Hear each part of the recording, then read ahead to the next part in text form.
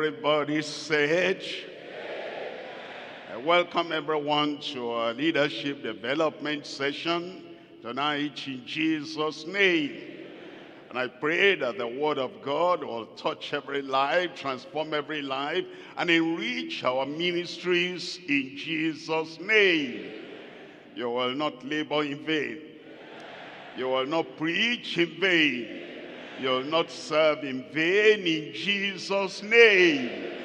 Father, we thank you for your goodness, your love, and your mercy. We thank you for calling us into the ministry. Thank you, Lord, for the great responsibilities you place in our hands. And we pray, Lord, every one of us without exception will make a success out of what you've given us to do in Jesus' name. Whatever will hinder us internally, personally, habitually, we pray, Lord, you cut off from every life in Jesus' name. Make your people progressive in your work, profitable to the kingdom. And we pray, Lord, as we are touching other lives and we are bringing them closer and closer to you, we ourselves will be much more close to you in Jesus' name. Thank you, Lord, for the answer. In Jesus' name we pray. God bless you. You can see them. We're coming to Numbers chapter 20, and we're reading from verse 10. Numbers chapter 20. We're reading from verse 10. And Moses and Aaron gathered the congregation together before the rock, and he said unto them, hear now, ye rebels, must we fetch water out of this rock for you? Look at verse 11. In verse 11, and Moses lifted up his hand, and with his rod he smote the rock twice, and the water came out abundantly, and the congregation drank, and their beasts also. Look at verse 12. In verse 12, and the Lord spake unto Moses and Aaron, because ye believed me not, to sanctify me in the eyes of the children of Israel. Therefore ye shall not bring this congregation into the land which I have given them.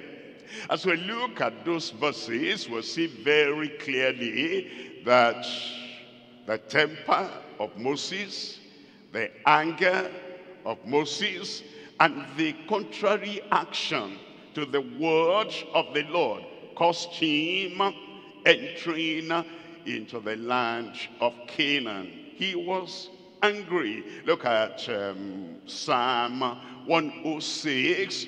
We're reading from look at Proverbs chapter 16, reading from verse 32. In Proverbs 16, verse 32, he that is slow to anger is better than the mighty. You know, the might we have, physical, spiritual. If we don't have control over our temper, over our feeling, over the stirring that may be coming up in our heart, all that might is not as important as we thought. He that is slow to anger, defer the anger. Something has happened and you feel bad about it. Emotion is rising up. Don't say anything. Be slow to anger.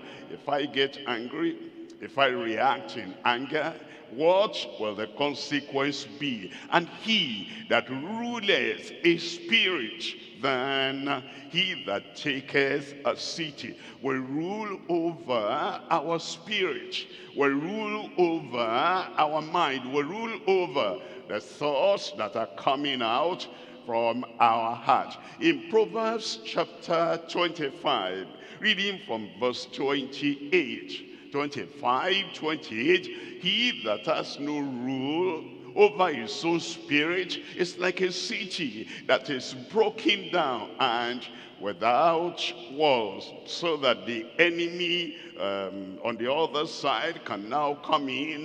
The gates are broken down, the walls are broken up, because he does not have control, he does not have authority, he does not have rule over his own spirit, his own temper. And so we're looking at the message tonight: deliverance and dominion over anger in life and in ministry. In ministry, as we minister to the people of God, as we help the church and we preach the word of God, and we tend the church like a shepherd. Now the members of the church are not at the same level. Some are unbelievers, they come to the church, they make this their church. Some are backsliders, they make this their church. Some, they have some habits that, you know, it's peculiar to them, and they always go in this direction. Other people are gentle and nice, but the point is, not all the members of the church will act the same way. And sometimes you'll be wondering, why? Don't ask why. That's why you are there, to help them and to make them the people they ought to be. Now, Moses should have known. He knew the people now from the time he led them out of Egypt. They have been murmuring and grumbling and complaining and chiding and everything, so it shouldn't be a new thing to Moses. And Moses should have known this is how these people are, and shouldn't have allowed the character of the people, the rebellion of the people, and the chiding of the people to push him to do or say anything. Deliverance and dominion over anger in ministry, and then in life, in personal life, husband and wife, wife and husband, parents and children, and in-laws and everybody. By the time you live together for a few months, you already know the character of your spouse, you already know the weaknesses of your spouse. So getting angry in life it's not a good thing. It's not necessary. You get to an office, you are working in an office, you know the character, you know the behavior, you know the tendencies of the people you are working with in the office. You are living in the neighborhood. In the neighborhood, you know how people act, and you know what normally happens. And if you know that, you study that, and then you make sure that all those things in life that will infuriate, all the things in life that will provoke, all the things in life that will make you step over and do things and say things you shouldn't do, you shouldn't stay, we should overcome them. So in life, in ministry, we have deliverance from anger, and we have dominion over anger. We're looking at three things in the message. Number one, the serious consequence of the manifested anger of Moses. He manifested anger, and that manifestation had serious consequence upon his life, upon his calling, upon his desires, upon the vision. I'm going to the land of Canaan, I'm going to the promised land. What happened there affected everything on that side. Number two, the solemn consideration of meaningless anger in ministry. Meaningless anger in ministry. A minister is a messenger, and is sent by God to go and deliver something, the good news, the gospel, unto the people of God. You're just a messenger. It's like when, a rider is supposed to go and deliver mail to a particular house. It doesn't have anything to do with the meal. It doesn't have anything to do with the people. There's no personal offense. When you get there, you deliver. If the people open the meal, that's a decision. If they don't open the meal, if they react one way or the other to that meal, to that message, that's a decision. It's not your message, it's not your meal. You're a delivery servant. And so we ministers should understand, you come to the congregation, there's nothing personal. The Lord has given you the message and you deliver to the people. What they do with the message, how they respond to the message, how they react after having the message, that's between them and God. Don't take anything personal. That's why we get into trouble. It's not your message and you deliver it and the people act here and there like that. Then we feel, are they doing that to me? They are not doing that to you. You didn't have the message. They're doing that to God. Now, Moses should have understood. God said, take the rod and go to the rock and speak to the rock, and God will bring water. That's all he was to do. As to the rebellion of the people, the contradiction of the people, the lifestyle of the people, that shouldn't have been something that will get Moses on edge, because they were doing that to God. We're looking at the solemn consideration of meaningless anger in ministry. Number 3, the steadfast concourse of mortified anger in mastery. The conqueror, the one that looks at anger and he mortifies that, and he kills that anger, and he destroys that anger, and he becomes totally free from the anger that gets other people into trouble. Look at number one. Number 1, we're looking at the serious consequence of the manifested anger of Moses. We have read the passage already. There are 3 things we're looking at. Number 1, the cause and the cost of Moses' anger. Number 2, the coarseness. Some people call it coarseness, maybe. But the coarseness and the curse in ministerial anger. Ministerial anger. You stand on the pulpit, that's a sacred calling. You stand on the pulpit, that's a sacred position.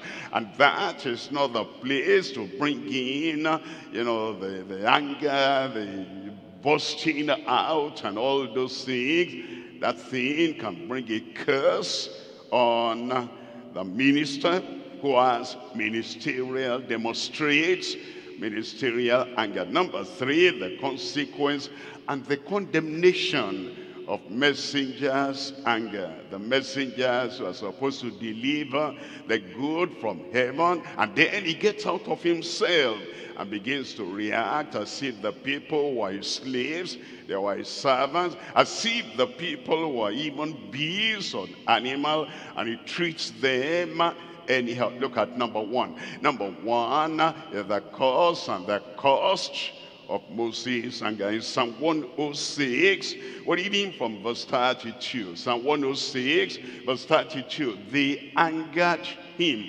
also at the waters of strife, so that it went ill with Moses for their sakes. They angered God and they angered Moses. And then in verse 33 we're told, because they provoked his spirit.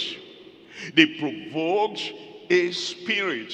Your spirit is inside you. If an outsider outside your entity, outside your body, can get in and provoke your spirit, you are not watchful. If an outsider can still stir up your spirit by the way they look, by the way they stand, by the things they say, by the way they act, and by the way they react, you are not in control. And if there's any part of our lives that is so very important, we should keep under our own control. If there is any part of us we should keep in check under our own control, is our spirit. But if you open the door, let Satan control your spirit, let society control your spirit, let people in their character, in their behavior, let them control your spirit, to say the least, we are not wise. So they provoked his spirit so that he spake unadvisedly with his lips. Look at Deuteronomy chapter 4. We're reading from verse 21. Deuteronomy chapter 4, verse 21. Furthermore, the Lord was angry with me for your sakes. Because of what you did, is because of how you reacted, Moses. Not because of what the people did. Anybody can do anything. Any friend, any foe can do anything. Any familiar person that has studied you and has known this is the way you always act, anybody can do anything. And when you step into that trap, it means that you yourself, you're predictable. If it happens like this, that's the way you will act. If it happens like this, that's the way you will act. Anybody who can predict your action, can predict your reaction, it can determine your destiny. It can determine where you get to in life. It can determine what you do. It can determine your achievement. It can put a blockage in the way. If they can predict that this is how you'll act, but if you take them by surprise, that the children of Israel have started again, and then you go before the Lord and fall upon your faces like Moses and Aaron did. If he had continued like that, and he couldn't predict his action. If you look at Moses, he was coming back from the mountain, and he saw that they had gone away into idolatry, and he had tables of stone in his hand containing the commandment of, he dropped it in anger. And then, when you look at a person like that, this happens, you get angry. And Pharaoh said, you'll not see my face again. And Moses got angry. I will not see your face again. And he went out in great anger. Check it. That thing, if you always react like that, and the people can predict that is how you will always react, there is danger. And so he said, the Lord was angry with me for your sakes, and swear that I should not go over Jordan, and that I should not go in unto that good land which the Lord thy God giveth thee. No more giveth us for an inheritance. Look at verse 22. In verse 22, but I must die in this land. Moses, can we blame anybody? No. Can we blame the Israelites? No. If you had kind of separated yourself from their action, you separate yourself from their attitude, that would not have happened. So the fault is in the court of the person who is manifesting anger. I must die in this land. I must not go over Jordan, but ye shall go over and possess that good land. Can we think a little together? The people had no water. They grumbled. Moses struck the rock. The people got water. They got advantage of the whole thing. Not only that, the people, They're going to get to the land. Moses labored more than everybody else.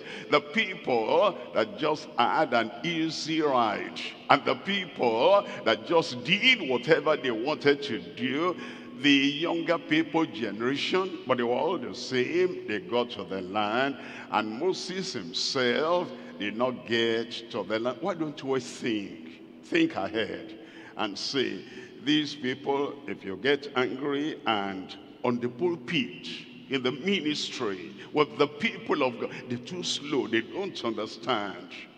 If you are not as slow as them, it's the gift of God. If you have conviction, it's the gift of God. If you are righteous, it's the gift of God. If they don't have what you have, if they're not as committed, as consecrated, well, God has favored you that you have what they don't have. Anger doesn't come in. Now, they're going to get to the good land, and the man who is so angry with them, he will not go over this Jordan. Look at Deuteronomy chapter 1. I'm reading from verse 37. In verse 37, here it says, also the Lord was angry with me for your sakes. What do you want the Lord to be angry with you for? For somebody's sake? For somebody who is slow? You know, people have a different, in the physical, they have different IQ, intelligence quotient. They have a different, different situations in their body. For example, there are people that have autism. And the people that have autism, they don't act like, the rest of us, like we act. They don't understand what we understand. And they're not in control of members of their body. And they are, in a way, they are demented. They do not reason like we reason. Now, that's who he is. And except a miracle takes place, he'll be behaving like that. Do you know there are people that have spiritual autism? That they have that deficiency, and except a miracle takes place, they'll continue to act with that kind of spiritual autism. So are you going to be angry? Even if you get angry at them, that autism is there, that challenge is there. That's the way they always will behave. So you don't allow people that have different kind of deficiencies in their physical life, in their mental life, in their moral life, in their spiritual life, to hinder you. Also, the Lord was angry with me for your sake, saying, thou also shall not go in hither. Let's look at number 2 here. Number 2 is the coarseness and the curse in ministerial anger. We're looking at 2 Samuel chapter 12. 2 Samuel chapter 12, we're looking at verse 5, and David's anger was greatly kindled. Here is, Nathan the prophet came to David and he told him a story. There's somebody in your kingdom. He didn't know it was him, and that person did this and did this and did that. By the time Nathan, finished telling the story, David's anger was greatly kindled against the man.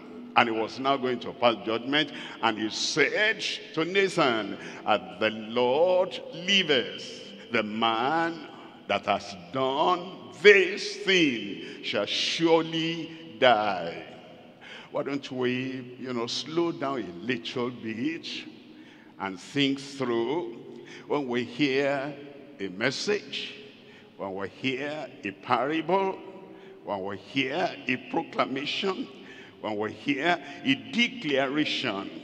When you think it's another person, you're hard on that other person. When you think it's another person, you're harsh against that person. We're normally more lenient on ourselves. If you were the one that did that, how will you react? How would you want other people to react to you? You see, that's the problem of anger. When something happens and you think that that fellow is doing that, he shouldn't have done that. and you're not thinking about yourself. What have you done in the past you shouldn't have done? What are you doing at present you are not even conscious of, because you are not looking at the mirror?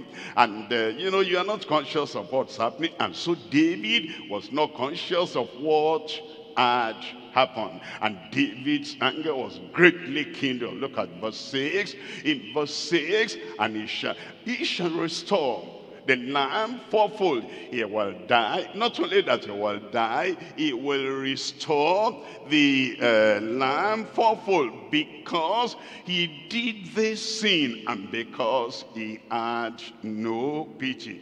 Look at verse 7. In verse 7, and Nathan said unto David, thou art the man. Thou art the man. Now, let's come back to Moses. This is how these people are reacting and responding. Moses, what do you think? But for the grace of God, you'll be like them. But for the grace of God, you'll act like them.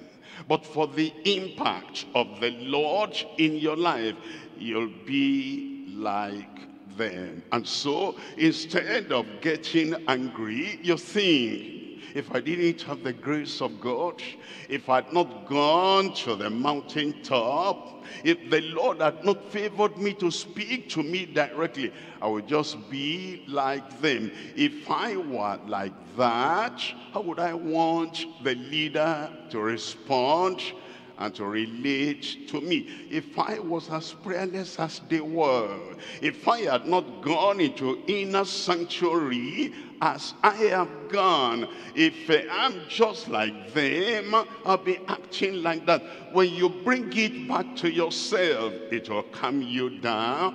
It will cool you down. And so he said, Nathan said unto David, thou art the man.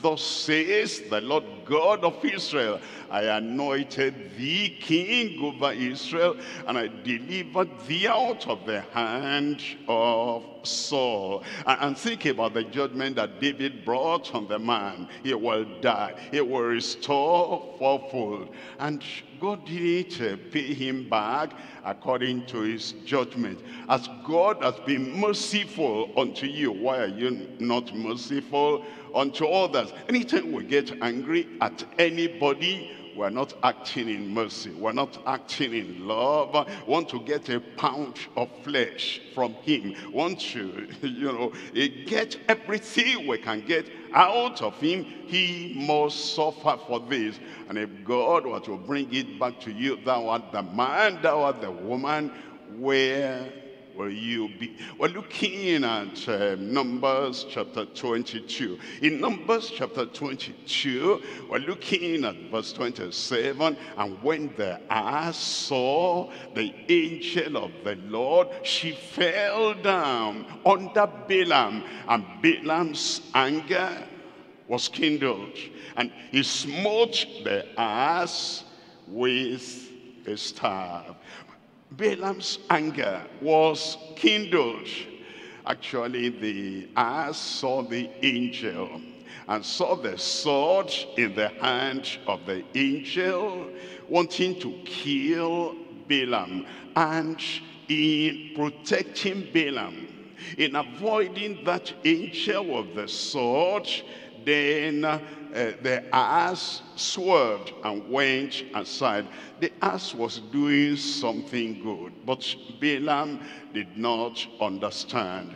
How many times do people do good to us, but we don't understand?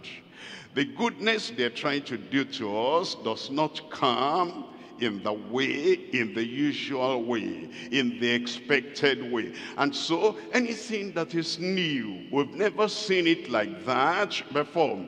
This has not behaved like that before. We misinterpret the actions of people quite a lot. People have their own challenges. They're coming from home, they come to the church, and they have what they're thinking about. They have the burden that they're carrying, and they're looking to the future. This may happen, that may happen, and because of that, they forget themselves, and they do things, and they might even be doing things to help us, and they're praying for us, they're providing for us, they're doing, but we get angry because we misunderstand their action. You always misunderstand people. You can't know the reason why people do everything they do. Your own interpretation of what they have done will set you on edge and bring anger. Look at verse 28. In verse 28, and the Lord opened the mouth of the ass, and she said unto Balaam, what have I done unto thee, that thou hast smitten me these 3 times? Look at verse 29. Verse 29, and Balaam said unto the ass, because thou hast mocked me, I would there were a sword in my hand, and for now would I kill thee. The man was still angry. What are you angry at? As you look at your life, the direction you are going, and the Lord wanted to prevent unnecessary death, spiritual death, premature death, eternal death.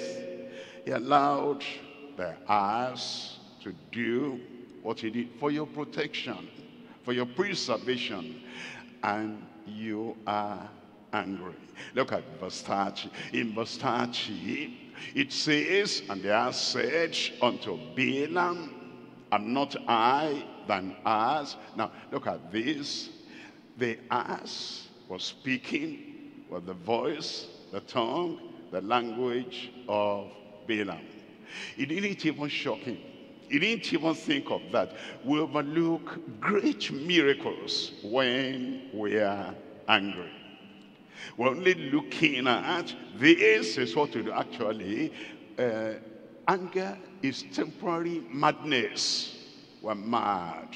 And because we're mad, we're not using our intelligence. We're not using our brain. We're not thinking at all. We're only in that madness. We get out of ourselves. Like Balaam. Anytime you have the tendency to allow anger, understand, hey, madness is coming. And the madness will shut up your brain, and the madness will shut up everything you could have thought about. Am not I thine ass, upon which thou hast ridden ever since I was thine unto this day? Was I ever want to do so unto thee? And he said, nay. The ass was so intelligent, temporarily a miracle happened. If a miracle can happen to an ass, a miracle will happen to me.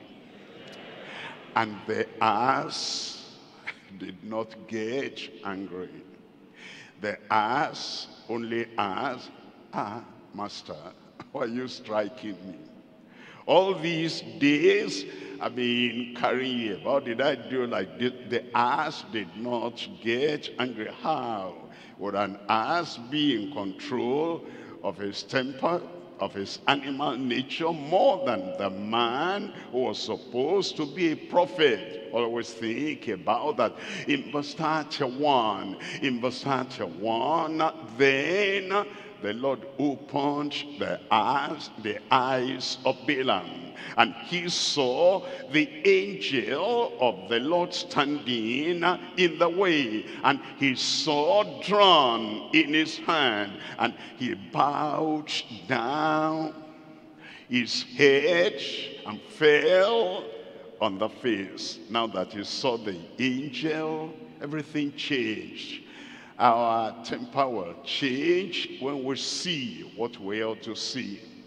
Our emotion will change when we see the revelation that came from heaven.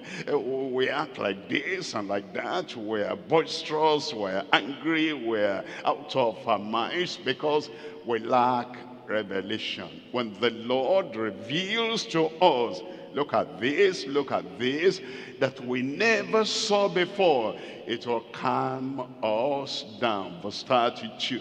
In verse 32, and the angel of the Lord said unto him, wherefore hast thou smitten thine ass these 3 times? Behold, I went out to withstand thee, because thy way is perverse before me. Verse 33, in verse 33, and the ass saw me, and turned from me these 3 times.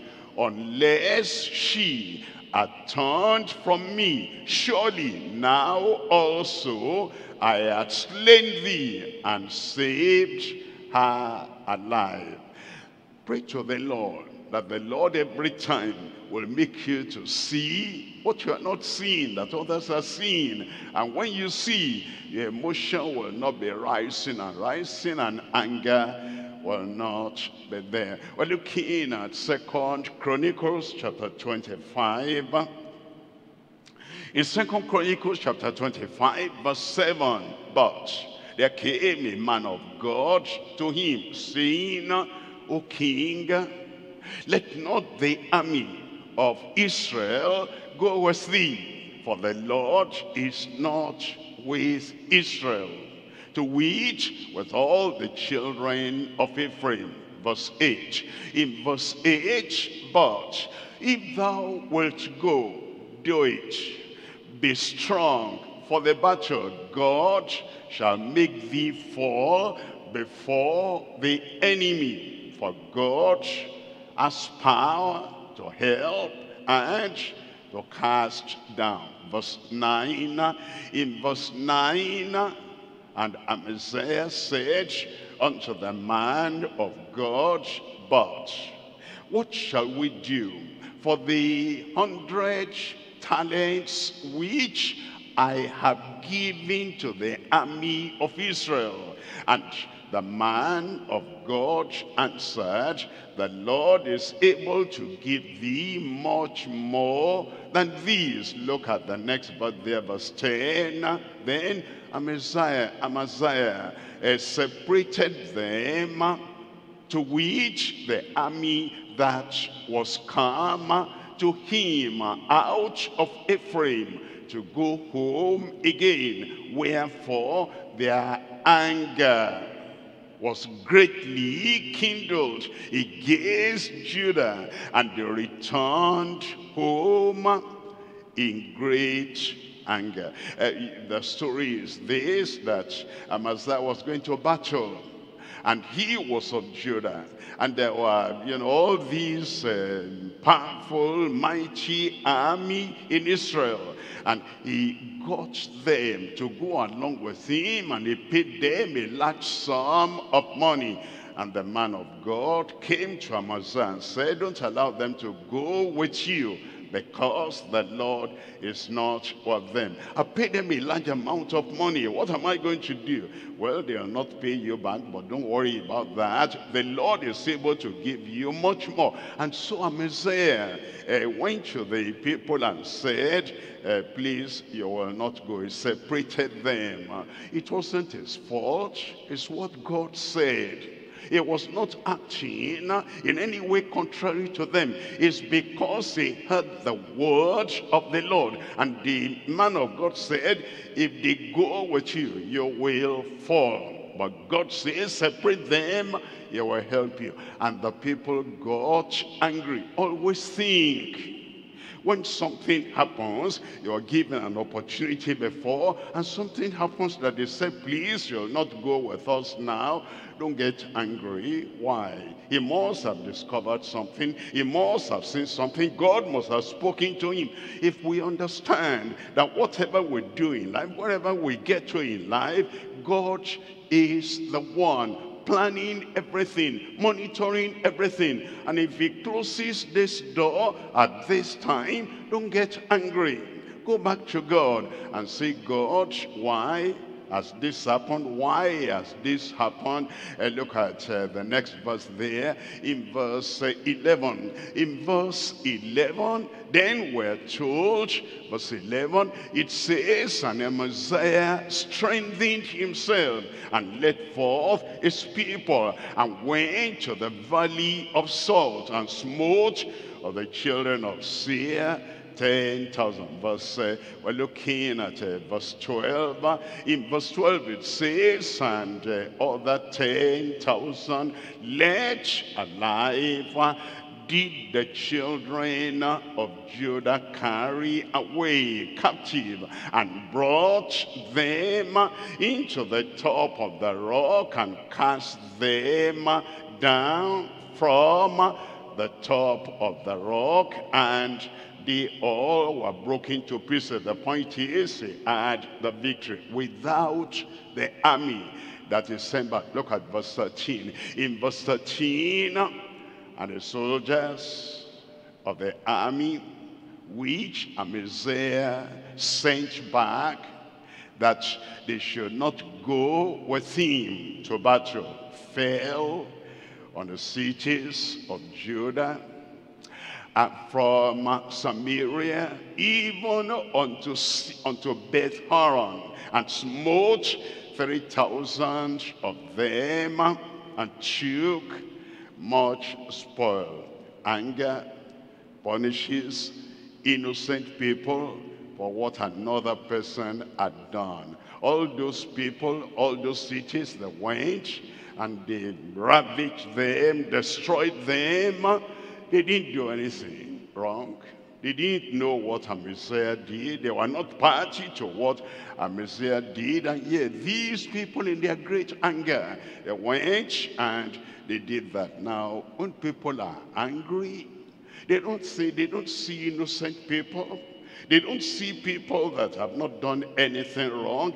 They punish the wrong set of people because of what another person had done. Let's be very careful as we go through life, that we're reasonable, as we go through life, that we're righteous, as we go through life, that we don't cause any problem for innocent people because of what another person had done. Let's look at number 3 now. Number 3, we're looking at the consequence and condemnation of messengers' anger. We're looking at Deuteronomy chapter 3, and we're reading from verse 23. Deuteronomy chapter 3, verse 23, it says, and I besought the Lord at that time, saying, 24, in 24, O Lord God, thou hast begun to show thy servant thy greatness and thy mighty hand, for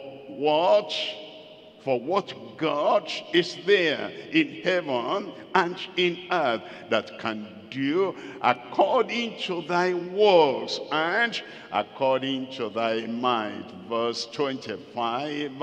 In verse 25, I pray thee, let me go over and see the good land that is beyond Jordan, that goodly mountain and Lebanon. Verse 26. In verse 26, but the Lord was wroth, was angry with me for your sakes, and would not hear me. Can you imagine this Moses that prayed for a whole nation? Count them to be your people. Don't disinherit them. God answered. Can you imagine? God told him, I will make of you a great nation. He said, no, accept these people as your people.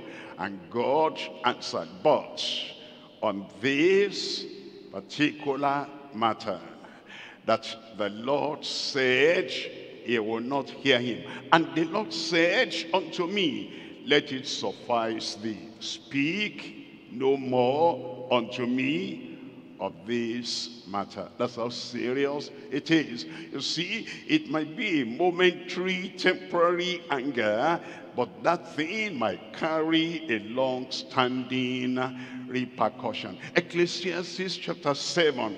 We're reading from verse 9. Ecclesiastes 7 verse 9. Be not hasty in thy spirit to be angry. When you are hasty, you are not thinking. When you are hasty, you are not analyzing the situation. When you are hasty, you don't give yourself time to meditate and to think through and to find out why, what, how. If I go this direction, what's the result?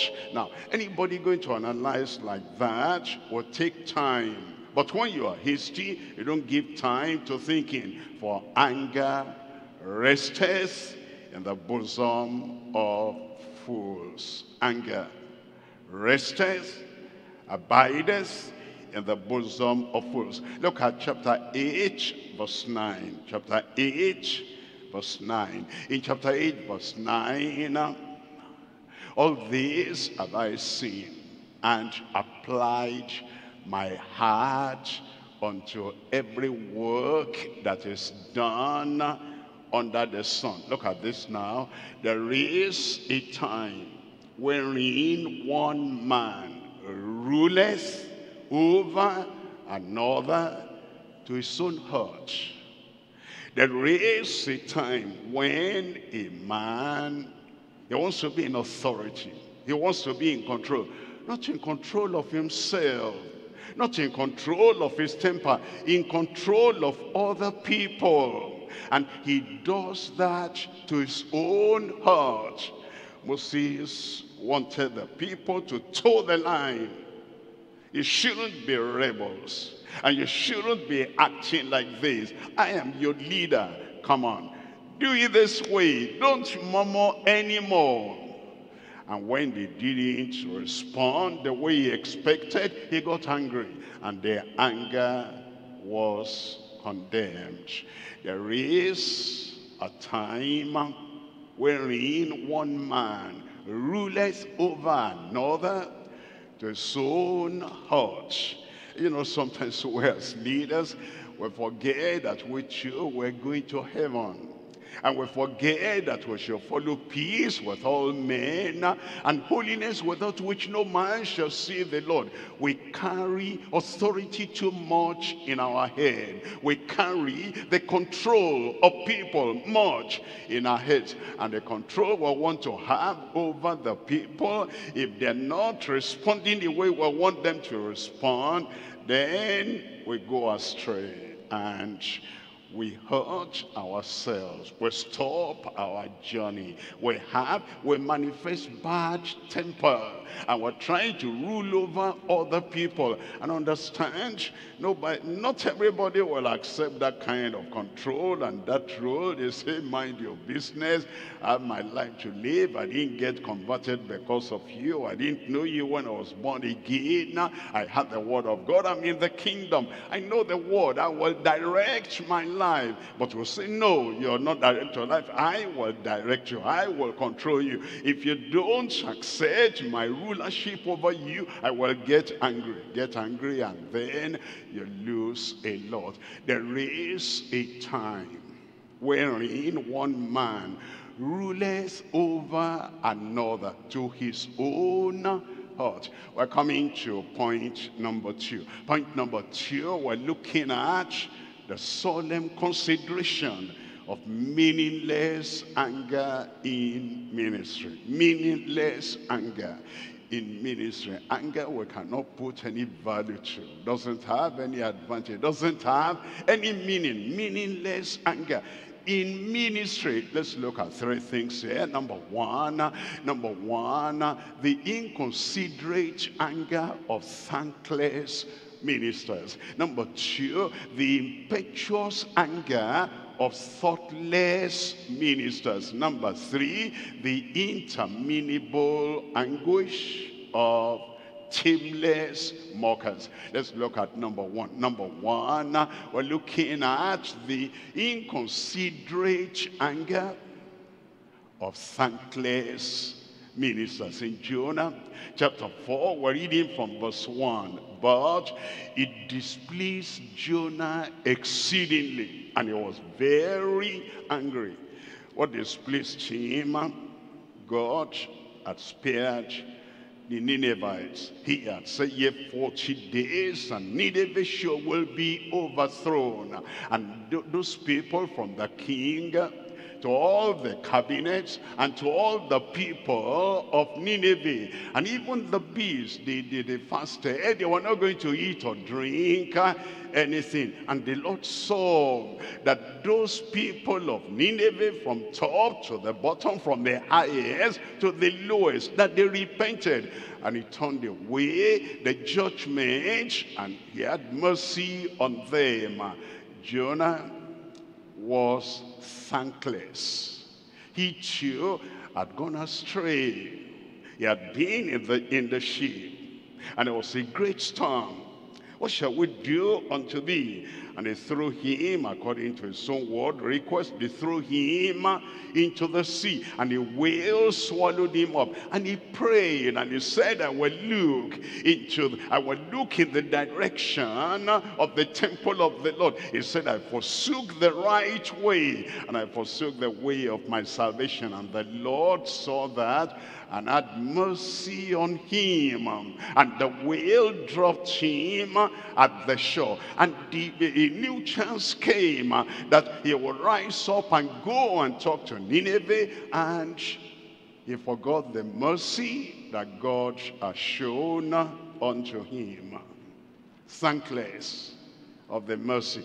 If we remember, since we became born again, some foolish things we did and God forgave.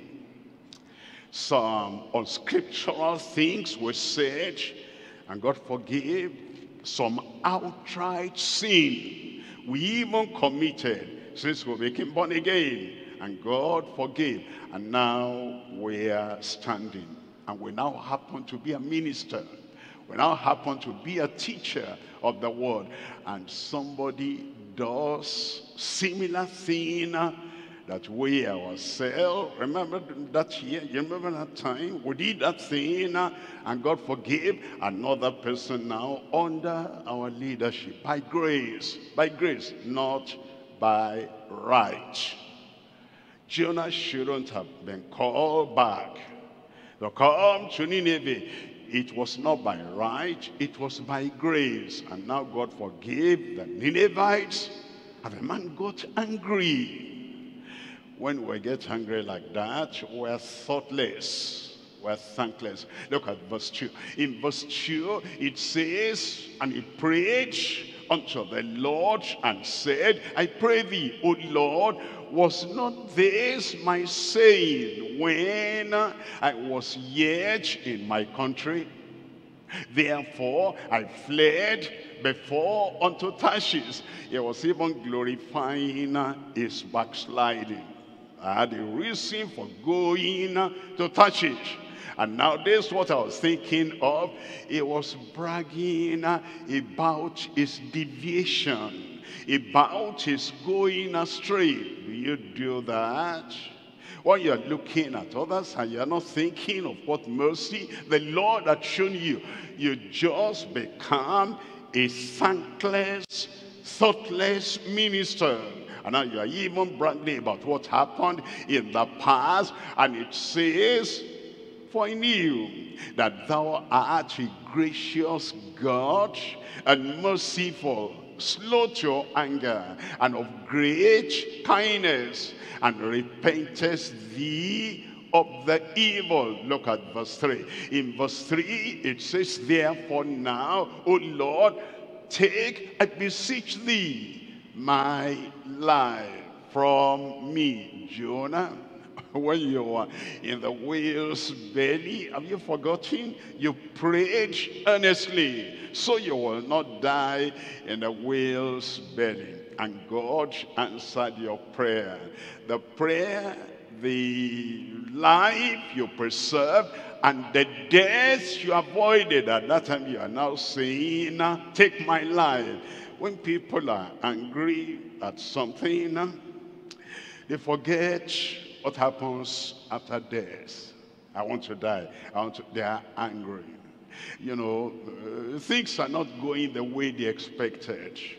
And they are not getting what they think they want to, and things are not going their way. The action of God to the Ninevites didn't go the way of Jonah. So I want to die. If you die like that, where will you spend eternity? They are thankless and they are thoughtless of the kind of prayer they are praying. And then it says, for it is better for me to die than to live. Look at verse 4. In verse 4, then said the Lord, dost thou do well to be angry, Jonah?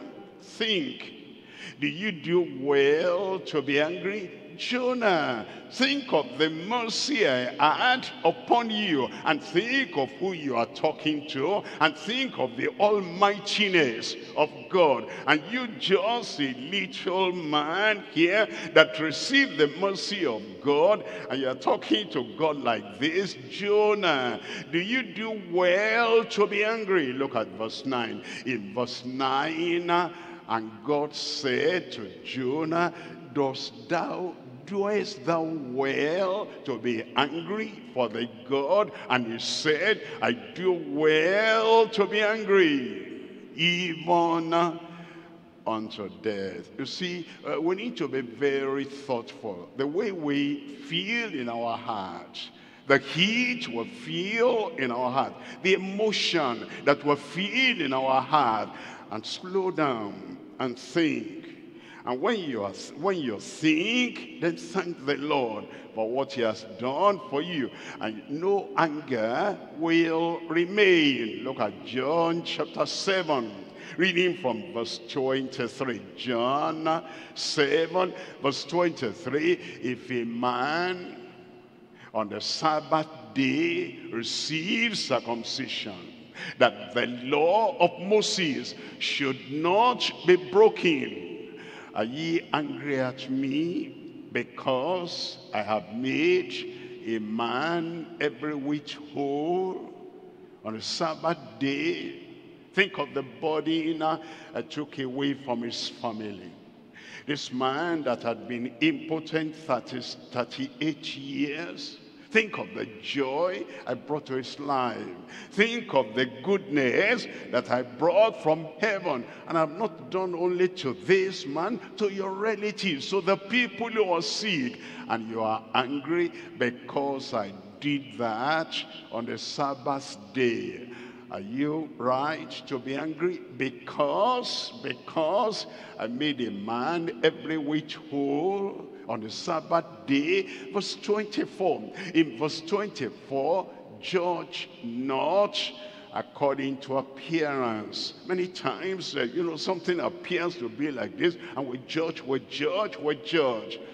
too hasty, we're too fast to make a conclusion. And then that leads to unnecessary anger. But judge righteous judgment. We're looking at Luke chapter 15. I'm reading from verse 26. Luke 15, 26. And he called one of the servants and asked what these things mean. There's the elder brother of the prodigal son that came back home. And the father was happy. They were married. He was coming from the field. And then he checked up. What's happening at home? Look at verse 27. In verse 27, and he said unto him, thy brother is come, and thy father has killed the fatted calf, because he has received him safe and sound, that he didn't die in the far country. Look at the next verse there, verse 28, and he was angry. And he was angry. Elder brother, what are you angry about?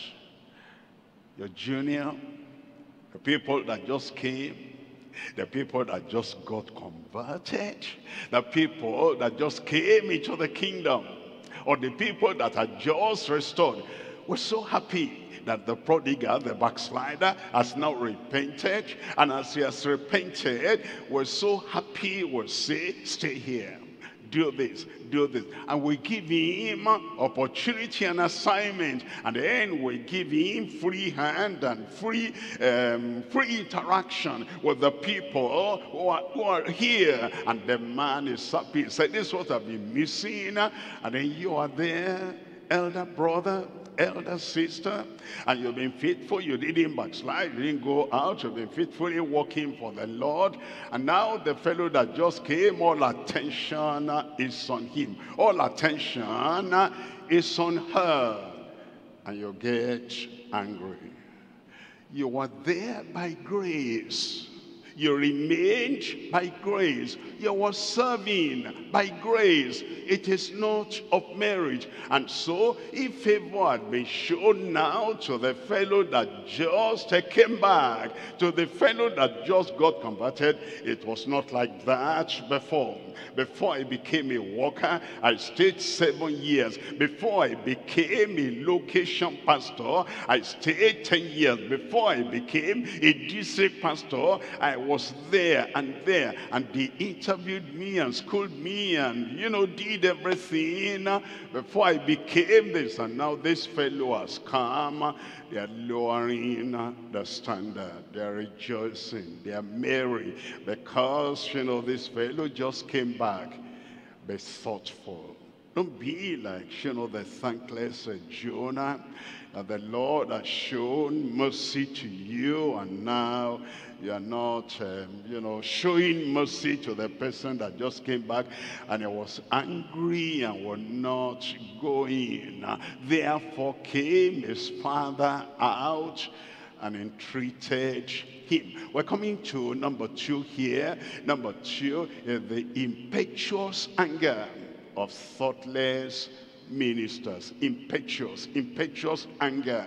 Just, something happened, and impetuously like a lion. There's a lion on this side. We just bounce at people. Slow down. Kill that lion inside. We're not made to live our lives in impetuosity. The reason God has given us brain is to think before you leap, is to meditate. What's going to be the result of this? Look at Daniel chapter 2, reading from verse 11. Daniel chapter 2, verse 11. And it is a rare thing that the king requires, and there is none other that can show it before the king except the gods whose dwelling is not with flesh. Look at verse 12. In verse 12, for this cause the king was angry and very furious, and commanded to destroy all the wise men of Babylon. Nebuchadnezzar, can we talk? Can we reason together? All the wise men, all the counselors, all the advisors, advisor on economy, advisor on, commercial thing, advisor on public relations, advisor on religion, advisor, all the advisor, all the special advisor, kill them. The man was thoughtlessly angry. When you kill all the wise men, how do you replace them immediately? Even Daniel, Shadrach, Meshach, and Abednego, who had to go to school in Babylon and learn all the Chaldean language and all the Chaldean science and everything, kill them, destroy them. When we're angry, we forget that we need all these people for our lives, for our calling, for ministry, for support, for our progress. Thoughtless. When you get angry, don't act. Whatever makes you angry, why don't you sit and relax and think about it? If I do this, if I do that, if I do that, and kill and destroy all the advisors, all the helpers, all the supporters, what will happen? You get angry at your wife. If I do this, what happens to the children? You get angry at your husband. If I do this, what happens to the children, to the home? What happens to your name? What happens to your future? Nebuchadnezzar was not thinking. Look at verse 13. In verse 13, and the decree went forth that the wise men should be slain, and they sought Daniel and his fellows to be slain. If they had gone on like that, Daniel would not have been able to interpret the dream of Nebuchadnezzar. And Daniel would not have been able to interpret the other dream that came in chapter 4. Be thoughtful anytime something like that happens. Proverbs chapter 27, we're reading from verse 3. A stone is heavy and a sand weighty, but a fool's wrath is heavier than them both. Look at verse 4. In verse 4, wrath is cruel, anger is outrageous. Anger is outrageous, and it does outrageous things in our lives. Look at Matthew chapter 5, verse 22. Matthew chapter 5, verse 22. But I say unto you that whosoever is angry with his brother without a cause, without thinking, without meditating, without thinking through, does this justify anger? Does this justify uprooting everything and scattering everything? Does this justify the destruction of property and life? Does this justify destroying, demolishing what it took 50 years to build up? Find out. And when you think and find out, you'll be slow in your action. That whosoever is angry with his brother without a cause shall be in danger of judgment. And whosoever shall say to his brother, Reka, that means empty-headed fellow, anger, shall be in danger of the council. And whosoever shall say, because of anger, thou fool, shall be in danger of hell fire. Verse 23. In verse 23, therefore, if thou bring thy gift to the altar, and there rememberest that thy brother has aught against thee. Verse 24. It says, leave there thy gift before the altar, and go thy way. First be reconciled to thy brother, and then come and offer thy gift. Number 3 here. Number 3 is the interminable anguish, agony of tameless mockers. The people who hear the word of God, and they mock that word of God, and they continue the way they've always done. Anger continues, and now the agony that comes on them, the anguish that comes upon them. Romans chapter 2, we're reading from verse 5. Romans chapter 2, verse 5. But after thy hardness and impenitent heart, treasurest up unto thyself wrath against the day of wrath, and the revelation of the righteous judgment of God. Look at verse 6. In verse 6, who will render to every man according to his deeds. Verse 8. In verse 8, but to them that are contentious, pugnacious, and do not obey the truth, but obey unrighteousness. There will be indignation and wrath. Verse 9. In verse 9, tribulation and anguish upon every soul of man that doeth evil.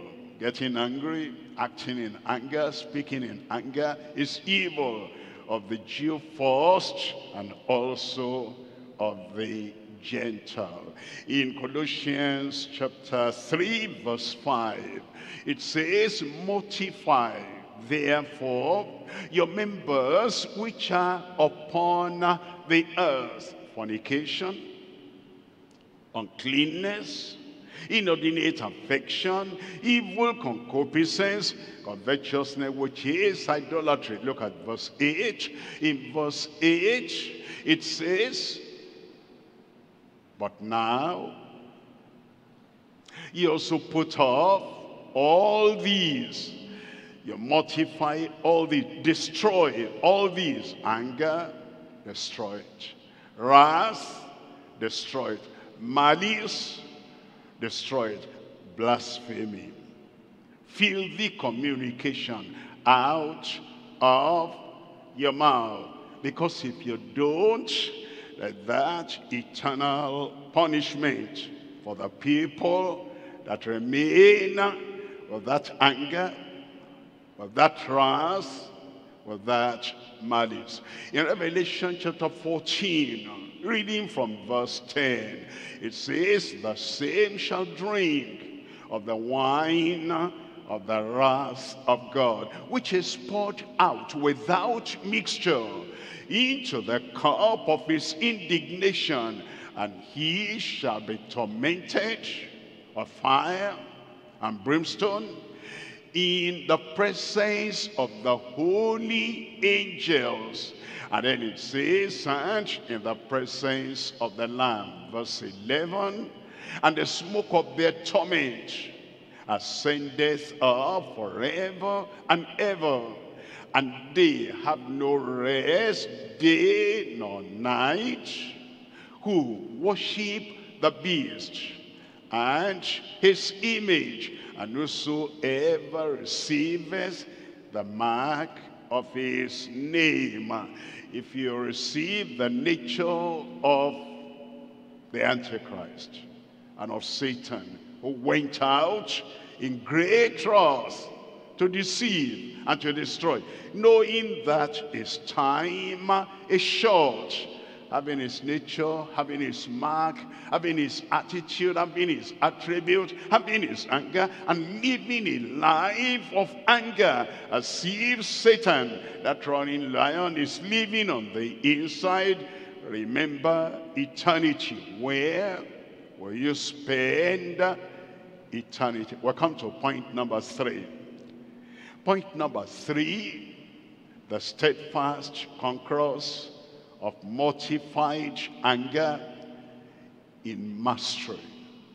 That you pray and you allow the power of the Lord to crush that anger, to mortify that anger, to destroy that anger, and it's completely destroyed, and you have mastery over yourself, mastery, so that you're not being pushed and pushed and pushed, that, you know, I was pushed to do that. Why did you allow yourself to be pushed? I was pushed to say that. Why did you allow yourself to be pushed? I was pushed to get angry. Why are you going to allow somebody out there to have the control valve of your mind, of your spirit, pushed and pushed?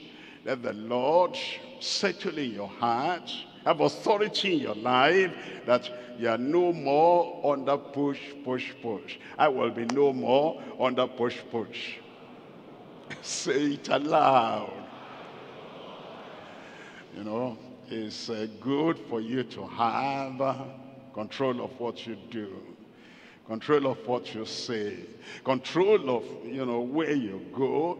And control of your actions. So that at least you know you are in control, not of the lives of other people, in control of your own life, in control of your own emotion, in control without anger. It tells us in 2 Timothy chapter 2, and I'm reading here from verse 5. 2 Timothy chapter 2 verse 5. And if a man also strive for masteries, yet is he not crowned, except he strive lawfully. Lawfully. Everything you do, you endeavor to do it lawfully. You preach, do it lawfully. You counsel, do it lawfully. And you want to help other people, not out of, control, a kind of impetuous control. No. They have right to their own lives. They have right to live according to their conviction. Even if they're too slow for you, let them take a responsibility for their life. And then you want to help them. You do it as somebody who has mastered anger, as somebody who has mastered wrong, impetuous emotion. It tells us in verse 6, the husbandman that laboreth must be first partaker of the fruits. Look at verse 7. Consider what I say, and the Lord give thee understanding in all things. The Lord give you understanding. Understanding of your own heart. Understanding of your own habit. Understanding of your own tendencies. Understanding of the things you've been doing, how you've been doing. And people have complained, and that's how my voice is. I'm not angry. Don't say that. It has to be anger. Before it shows on the face, it shows in the voice, it shows in the action. Consider what we're hearing. Consider what I say. And the Lord give thee understanding in all things. We're looking at three things here. Number one is a timeless demand of freedom from man's anger. Your own anger. God demands that you are free from that. Other people's anger, fury, like Nebuchadnezzar. If you don't do this, I'll throw you into the furnace of fire. Be free from the anger of anybody on earth and from the anger in your own life. Number two is thorough deliverance and freedom from malicious anger. Malicious anger, that God makes us free. Number three is total dominion through the fullness of the Messiah's atonement. We're looking at number one, timeless demand of freedom from man's anger. In Psalm 37, look at verse 8, cease from anger and forsake wrath. Fret not thyself in any wise to do evil. Look at verse 9. In verse 9, for evildoers shall be cut off, but those that wait upon the Lord, they shall inherit the earth. Amen. In Ephesians chapter 4, reading from verse 30. Ephesians chapter 4, verse 30, and grieve not the Holy Spirit of God, whereby ye are sealed unto the day of redemption. Verse 31. In verse 31, let all bitterness, all wrath, all anger, all clamor and evil speaking be put away from you with all malice. Verse 32. In verse 32, and be ye kind, no more anger. Be ye kind, no more wrath. Be ye kind, and there's no more indignation. Be ye kind, there's no fury on the inside anymore. Be ye kind one to another, tender-hearted, forgiving one another, even as God, for Christ's sake, has forgiven you. James chapter 1, reading from verse 19. James 1, verse 19. Wherefore, my beloved brethren, let every man be swift to hear, slow to speak, and slow to wrath. Slow to wrath. Divide. Think first. Look first. Watch first. Meditate first on what will be the repercussion if I act like this. Slow to wrath. In verse 20, it says in verse 20, for the wrath of man worketh not the righteousness of God. Look at number 2. Number 2 is thorough deliverance and freedom from malicious anger. In Romans chapter 6, reading from verse 6, it tells us, knowing this, that our old man is crucified with him. Anger resides in the old man. It's the depravity that brought the anger. That's why Cain was angry, because of the depravity he was born with. And he wasn't born again, he wasn't saved, he wasn't changed, he wasn't transformed. And that anger in his depravity made him to kill his brother Abel. It is the depravity in Esau that got that anger, and I will kill him. The time of my father's demise, departure, is at hand. I will deal with him. And many years into their history, that anger was transferred to the descendants. It's in the old man, knowing this, that our old man is crucified with him, that the body of sin might be destroyed. And henceforth, ye should not serve sin. Amen. Look at verse 18 there. In verse 18, it tells us, being then made free from sin. Anger is sin. When you're free from sin, you're also free from the sin of anger. Ye became the servants of righteousness. Look at verse 22. In verse 22, but now being made free from sin and become servants to God, ye have your fruit unto holiness. Holiness does not indulge in anger. Holiness does not indulge in angry talk, angry look, angry feeling, angry disposition, angry reaction against anybody. It says, now you have your fruit unto holiness, and the end, everlasting life. Amen. Chapter 8, we're reading from verse 2. In chapter 8, verse 2, for the law of the Spirit of life in Christ Jesus has made me free from the law of sin and death. Galatians chapter 5, reading from verse 19. It says, now the works of the flesh are manifest, which are these: adultery, fornication, uncleanness, lasciviousness. Verse 20. In verse 20, idolatry, witchcraft, hatred and anger. They are, their neighbors, and they belong to each other. Variance, emulation, wrath, strife, sedition, heresy. They are the works of the flesh. And it goes on to say, envies and murders, drunkenness, revilings, and such like, of the which I tell you before, as I have also told you in time past, that they which do such things shall not inherit the kingdom of God.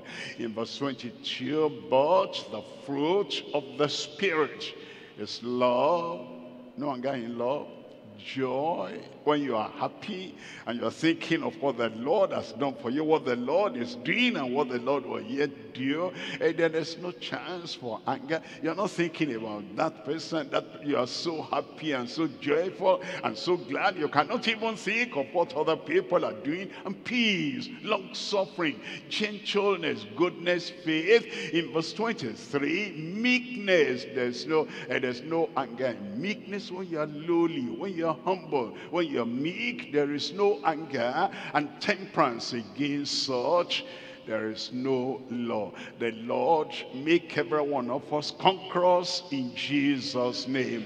Look at point number 3 there now. Number 3 is total dominion through the fullness of the Messiah's atonement. We come to him. He has atoned for our sins. And the blood of Jesus Christ, his Son, cleanses us from all unrighteousness. And now, look at how we live in Galatians chapter 2, verse 20. It says, I am crucified with Christ. That old nature is crucified with Christ. That carnal nature is crucified with Christ. That angry disposition is crucified with Christ. Nevertheless, I live, yet not I, but Christ liveth in me. If Christ liveth in me, would I be given expression to anger? Will I be given expression to, outbursts? If Christ liveth in me, and then it says, and the life which I now live in the flesh, I live by the faith of the Son of God, who loved me and gave himself for me. Through that atonement that he made, is giving us now a new nature. And that old nature of anger, boisterous and impetuous, will not think before he says anything. All that now is crucified. It tells us in Philippians chapter 2, reading from verse 3. It says, let nothing be done through strife of vain glory, but in lowliness of mind, let each esteem other better than themselves. Look at verse 4. In verse 4, look not every man on his own things. When people get angry, you know what? They're looking on their own thing. What I like. Look at these people. They're not doing it the way I like, the way I want. And I've told them over and over and over, this is how to do it so as to make me happy. Sir, who are you?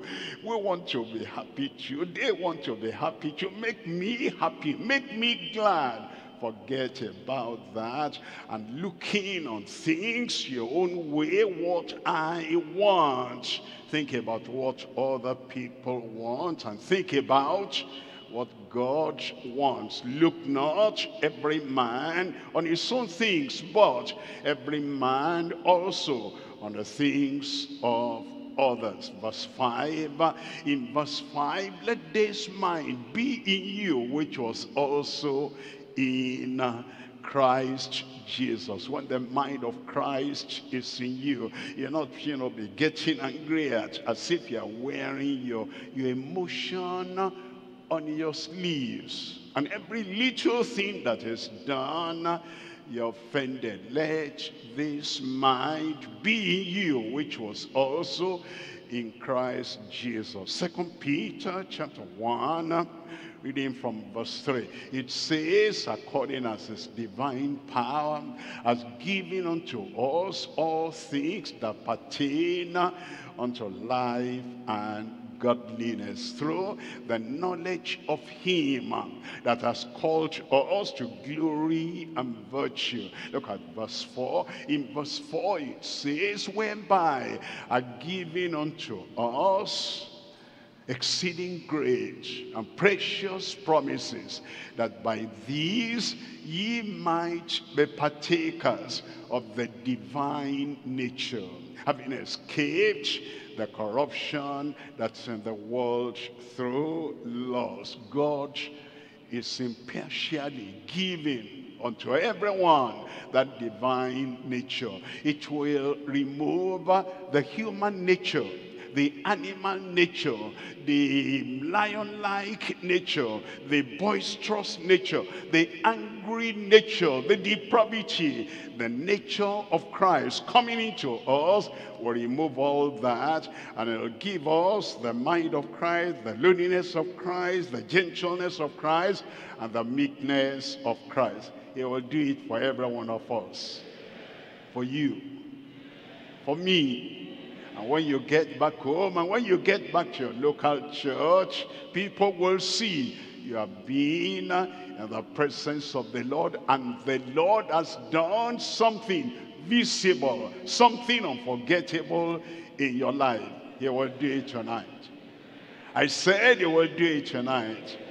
Let's rise up now and let's talk to the Lord in prayer with the understanding that this is what God will do. Please, brothers and sisters, spend some time and talk to the Lord in prayer.